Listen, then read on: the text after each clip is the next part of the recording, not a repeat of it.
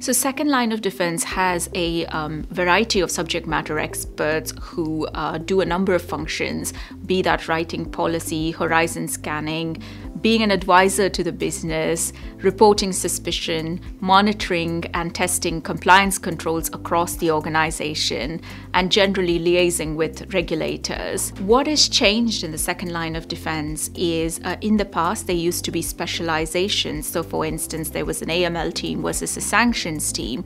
Now those risks are converging. So there is more need for multi-skilled and diverse teams. And these subject matter experts need to be well informed, be that changes in regulatory landscape or in technology innovation. They need to know what's happening in order to perform their roles effectively. So the ACAMS Anti-Financial Crime Academy is a framework of learning paths. In building the Anti-Financial Crime Academy, we looked at specific skills needed for those who are new to role versus those who are experienced and have been there and done that for some time.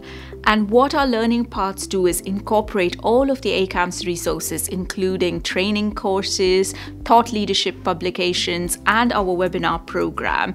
So the teams are left with the confidence to be able to perform their roles effectively.